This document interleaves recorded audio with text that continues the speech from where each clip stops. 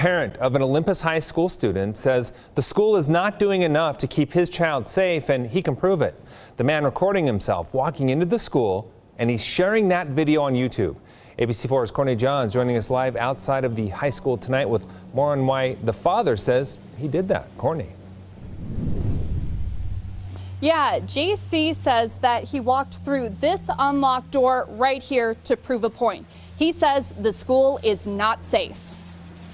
I could really have, any sort of access that I wanted, and that's just unacceptable to our family and really to any parents, I believe. This video captured today walking through the school with no one stopping him. He says he thought his child's school was safe until he learned a troubled boy threatened to shoot his daughter in the face. Now, the school says that boy is in a secure facility now, and an employee was assigned to his child as a security measure. Now, JC says he appreciates what the school and police have done, but the school needs to secure all its doors.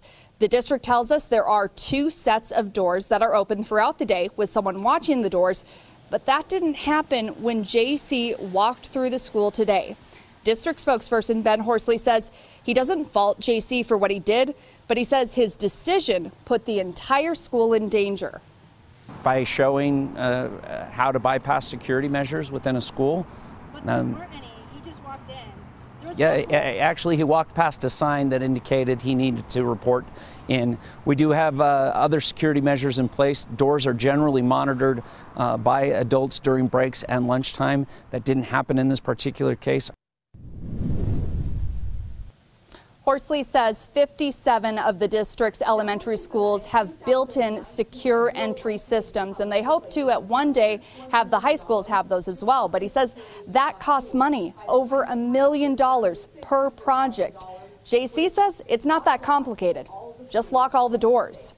Reporting live in Holiday, Courtney Johns, ABC4 News.